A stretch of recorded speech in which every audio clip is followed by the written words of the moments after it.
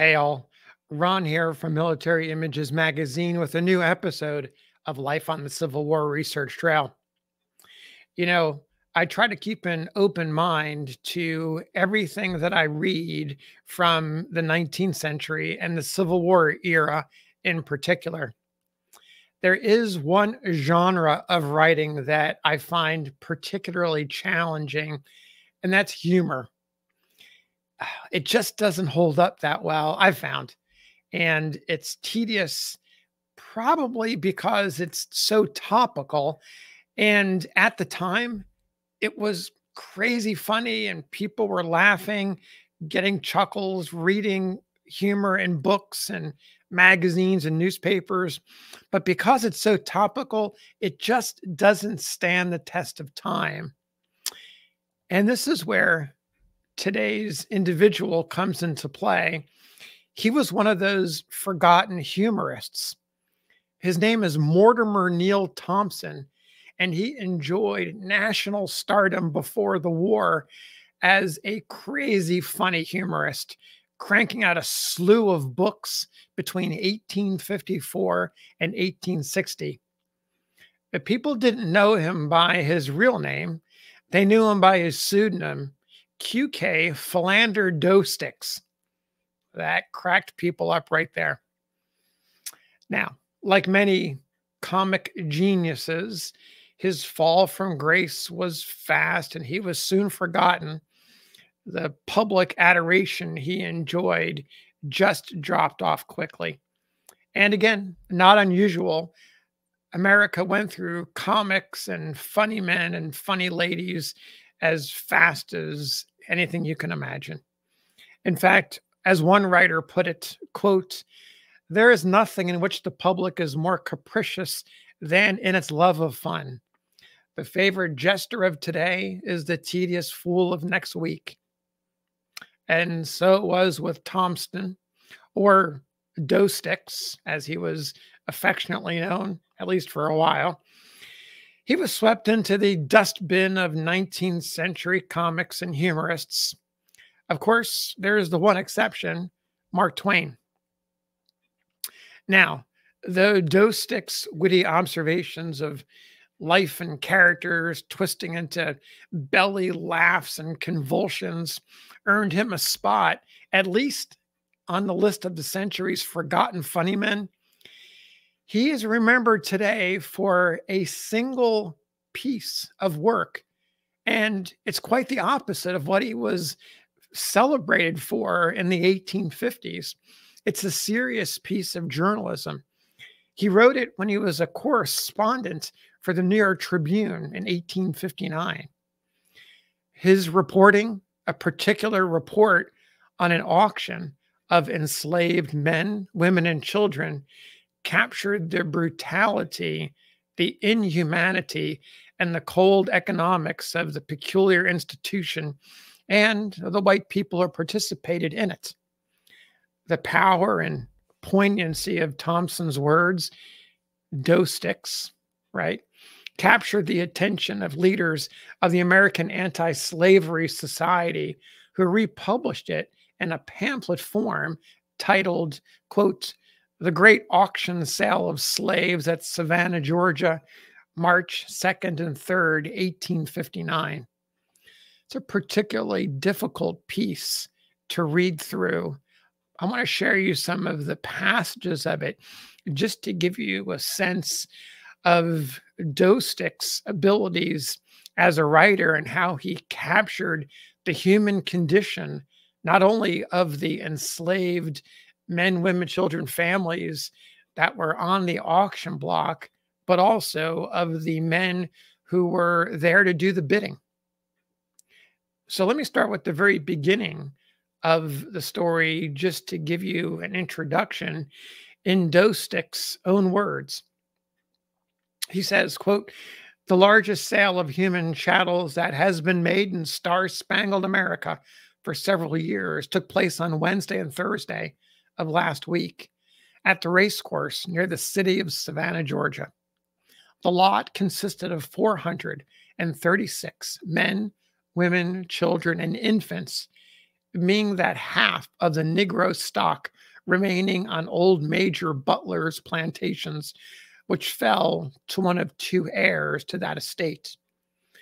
Major Butler, dying, left a property valued at more than $1 million, the major part of which was invested in rice and cotton plantations and the slaves thereon, all of which immense fortune descended to his heirs, his sons, Mr. John A. Butler, sometime deceased, and Mr. Pierce M. Butler, still living and a resident in the city of Philadelphia in the free state of Pennsylvania. Losses in the great crash of 1857 to 58 and other exigencies of business have compelled the latter gentleman to realize on his Southern investments that he may satisfy his pressing creditors.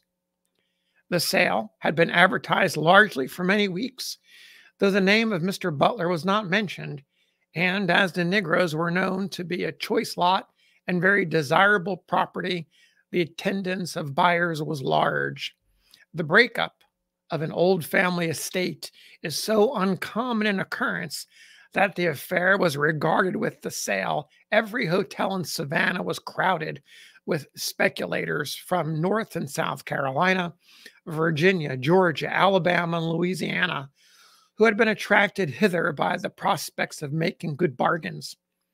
Nothing was heard for days in the bar rooms and public rooms but talk of the great sale, criticisms of the business affairs of Mr. Butler, and speculations as to the probable prices the stock would bring.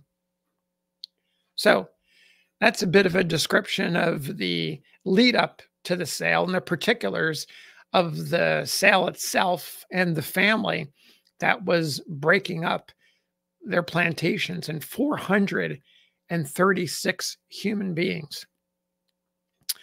Now, the next passage is Dostick's description of the enslaved people while they were waiting for auction. It's subtitled, How They Were Treated in Savannah. These Negroes were brought to Savannah in small lots, as many at a time as could be conveniently taken care of, the last of them reaching the city the Friday before the sale.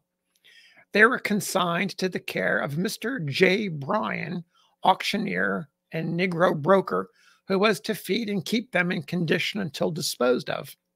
Immediately on their arrival, they were taken to the racecourse and there quartered in the sheds erected for the accommodation of the horses and carriages of gentlemen attending the races. Into these sheds they were huddled pell-mell without any more attention to their comfort than was necessary to prevent their becoming ill and unsaleable. Each, quote, family had one or more boxes or bundles in which were stowed such scanty articles of their clothing as were not brought into immediate requisition, and their tin dishes and gourds for their food and drink. In these sheds were the chattels huddled together on the floor, there being no sign of bench or table. They eat and slept on the bare boards, their food being rice and beans, with occasionally a bit of bacon and cornbread.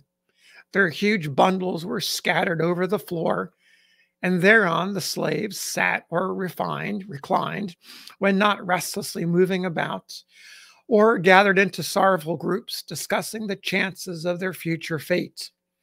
On the faces of all was an expression of heavy grief. Some appeared to be resigned to the hard stroke of fortune that had torn them from their homes, and were sadly trying to make the best of it.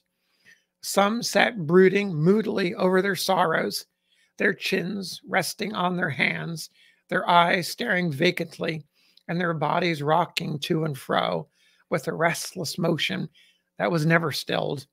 Few wept. The place was too public, and the drivers too near, though some occasionally turned aside to give way to a few quiet tears. Now, the last part that I want to read to you is a description by Dostick's of the white men who were there for the sale. And here's their story. A quote, It seems as if every shade of character capable of being implicated in the sale of human flesh and blood was represented among the buyers.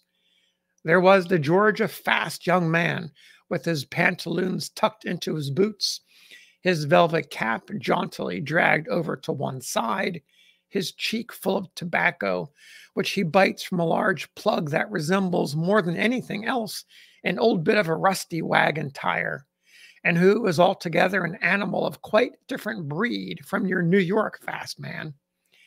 His ready revolver or his convenient knife is ready for instant use in case of a heated argument.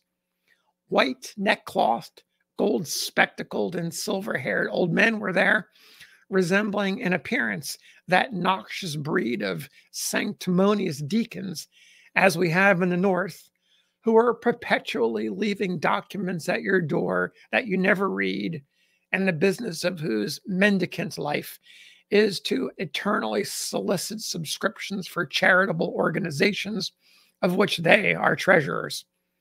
These gentry, with quiet step and subdued voice, moved carefully about among the livestock, ignoring, as a general rule, the men, but tormenting the women with questions which, when accidentally overheard by the disinterested spectator, bred in that spectator's mind an almost irresistible desire to knock somebody down.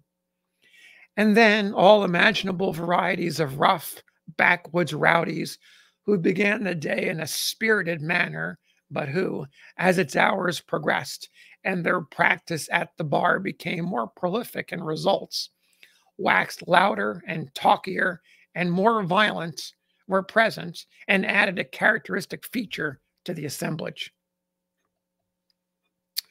So that's Q.K. Philander Dostrix, pictured here, in his piece of writing, his eyewitness accounts of an auction in Savannah, Georgia in 1859. This is the piece that stays with us today, capturing the brutality of slavery, the enslaved men, women, and children being offered up at an auction, captured through the eye of a comic genius who thrilled America with his belly-wrenching gut laughs between 1854 and 1860. So thanks for listening. We'll see you on the next episode of Life on the Civil War Research Trail.